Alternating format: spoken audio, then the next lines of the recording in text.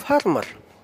A farmer is someone who works in agriculture mainly by carrying out land management with the aim of growing and maintaining plants, such as rice, vegetables, fruit, etc., with the hope of obtaining the result of these plants for their own consumption or selling them to other people. Everyone can become a farmer as long as he has a plot of land or more. The landowner doesn't always hoe or cultivate his own land, but he can work with native farmers to grow crops on his own agricultural land.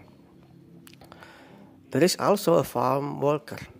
A farm worker doesn't go to the field he has, but he goes to someone else's field. To get salary, the farm workers depend on the agreement with the landowner. They can be paid per day, can also per month. Farmers will be happy when they harvest their crops and sell them.